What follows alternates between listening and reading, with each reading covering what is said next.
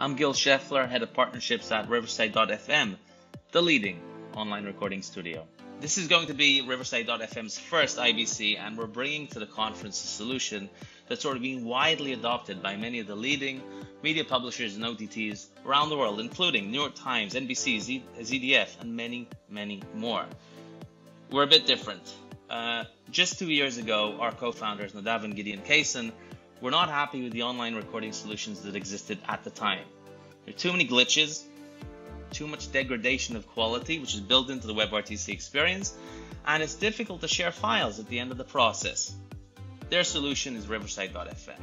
We're different because we record locally on the device itself, which means it's completely lossless. You capture up to the quality the device puts out. There's also progressive upload, meaning you get those files faster. And then finally, easy editing and file sharing features built into the application. And that's why so much of the podcasts, so many of the online interviews that you see, so many of the events you watch were created using Riverside.fm. We're really looking forward to seeing you guys at Amsterdam. For many, it's going to be the first time we meet in person because of the pandemic. We have a ton of new features coming out, some of them specially made for the European market. And we also have free coffee at our booth. So swing by, learn about Riverside.fm and all our cool features and why we've been adopted so broadly. And looking forward to seeing you in Amsterdam.